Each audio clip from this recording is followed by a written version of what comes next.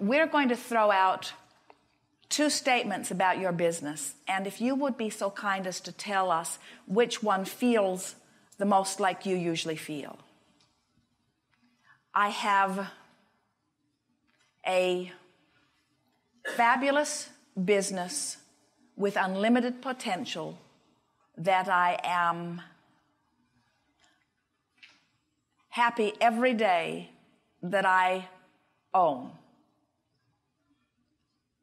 I have a business, that's one. I have a business that has potential that is not where it needs to be in order to give me the success that I seek.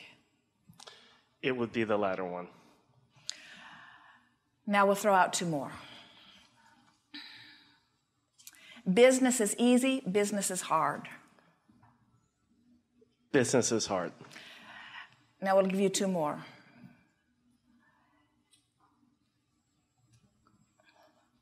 Global or national economy is helping me now or hurting me now. In theory, it should be helping me because I have the sort of business that does well in Never mind the theory. It doesn't appear to be helping, at least to me. So you're getting the sense that no matter what the reason for it, you've been beating the drum more of it's not working than that it is working. Yes, I actually switch from drum to drum from like it's hopefully going to work, but I'm spending more time on the... But the thing that we want you all to feel is that this beating the drum that we're talking about, it's not just the words, it's the feeling behind it. And so how do I really feel about my business? How do I really feel? Do I feel more discouraged or more optimistic? You're actually spot on. I may be saying a lot of the words trying to encourage myself. That's all right. Usually the feeling goes quickly from elation to Well, you see, the reason that we know this, we appear to be very wise. Well, we actually are very wise. But the reason that we know this is because we know that law of attraction is always accurate. And it's not possible, if your business feels like it's not moving for you, it's not possible for your vibration to be different than that. But what is often possible is that you can use words that seem to emit the way you feel, but if the words that you are using and the results that you're getting don't match, then it must mean you feel different than you're sounding like you feel. And so that's what we're talking about here. We want you to not take a hammer and bash in the gas gauge because it's reading a lower level of fuel than you want. Instead, we want you to be happy about the indicator and then just consistently reach for thoughts that feel better. That's all. Because you can't, in other words, life experience has brought you to wherever you are. Undoubtedly, you've had exposure to business. You've had exposure to family business. You've had exposure. You didn't pick up the way you feel about your relationship with money or your relationship with your business all at once. You've been gradually coming to it. And where it is where it is, and where it is fine. In other words, Jerry and Esther have a Magellan, it's called. It's a navigational system in their vehicles. And wherever they are, Magellan reads them. The satellites in the sky triangulate, and they know right where they are. They have a little antenna on the top of their vehicles. And so then they punch in the handpiece where they want to go. They put the city, they put the street, they put the address, and in most cases, Magellan already has that information in the computer. And then Magellan begins immediately to give them a route from where they are to where they want to be. Magellan never says, "Where were you yesterday?" Magellan never says, "How long have you been there?" Magellan never says, "Are you sure you don't want to go someplace else?" In other words, it's just where you are and where you want to go. That's what life is. And so what we want you to accept here today, and we think you can do it easily, you're right on the brink of it, is where you are is just fine. In other words, never mind. Jerry and Esther don't sit for hours. Oh, how can we tell Magellan that we're in Boston? They just say, here we are. Here's where we're going. In fact, they don't even have to tell Magellan where they are. Magellan knows where they are. In other words, you get the sense of it. And so where you are and where you want to be, that's the only thing that you need to pay any attention to. And never mind how you got there, never mind how long you've been there, never mind whose fault it is that you are there, never mind how much you don't want to be there. In other words, all of that is irrelevant. All of that's on the other side of where you are and doesn't have anything to do with where you're going. Are you getting it? The only thing that has anything to do with anything is where I am and my relationship to where I want to be. That's all. It's this side of the equation. It's all that matters. And so what you're wanting to ask yourself with each moment that you're consciously aware of your emotions is the thought that I'm thinking now taking me closer to where I want to be or further from it? And so now let's play that game for a moment if you're willing and give us some of the things that roll through your mind on a pretty regular basis, even every day, things you talk about with friends or with your business associates.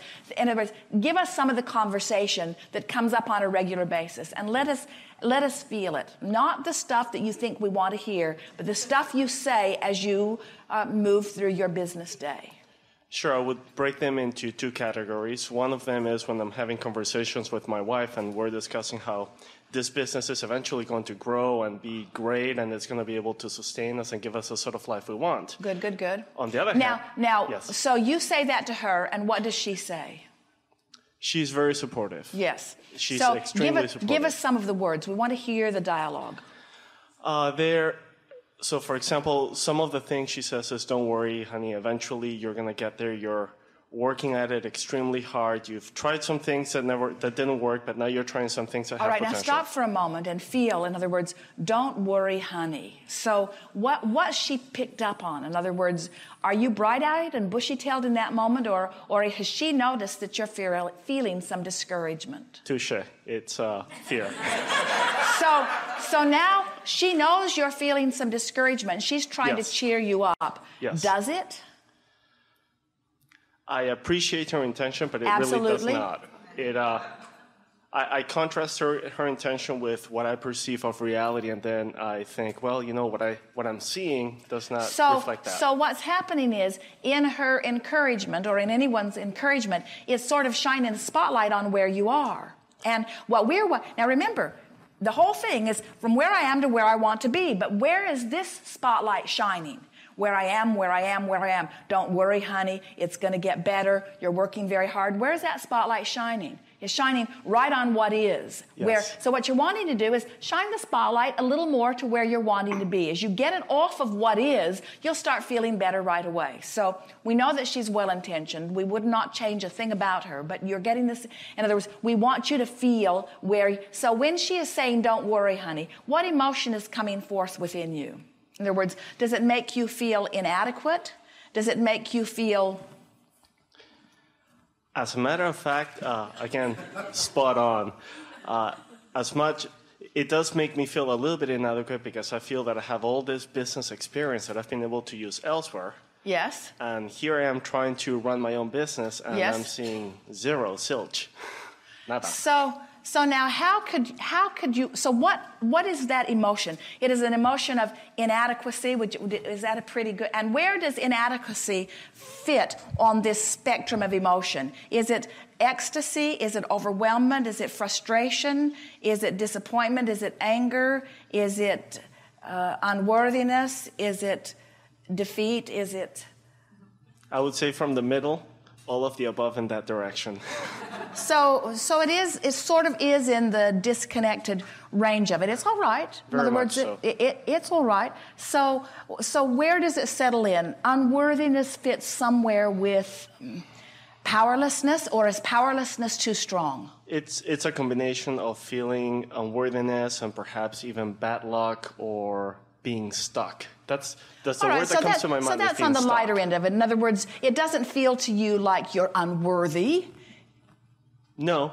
It doesn't feel to you like you're inadequate. So somewhere inadequate. In other words, I'd like to get out of it and I don't know what I'm doing wrong. Yes. So now what would feel better than that? We think we need someone to blame, don't you? Now, just go with this for a minute. Go with it for a minute, because you know blame feels better than guilt every single time. It does. In other words, it's not socially accepted because when you blame someone else, they get defensive, and they'd a lot rather that you feel guilt. In other words, it started with your teachers. In other words, when in school, when you don't learn, the teachers always blame you. You're not trying hard enough. In other words, so many of you have blamed yourself, and it might feel to you like we're blowing this out of proportion because we're certainly saying words that you don't want to hear.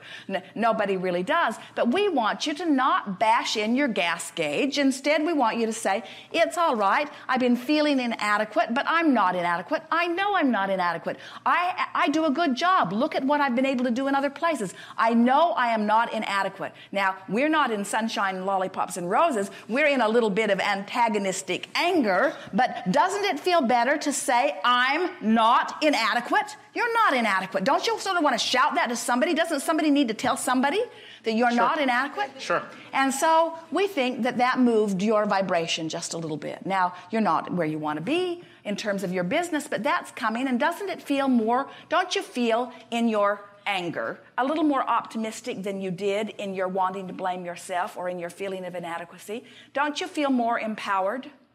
Certainly empowered, yes. Yeah. You feel more empowered. It feels more like getting out there and making something happen, doesn't it? In other words, you've sort of broken through that feeling. And so now as your wife says to you, and we adore her, we're going to be very kind about it. But, me too. Oh, honey, don't worry about it. You're doing very well. It'll be okay.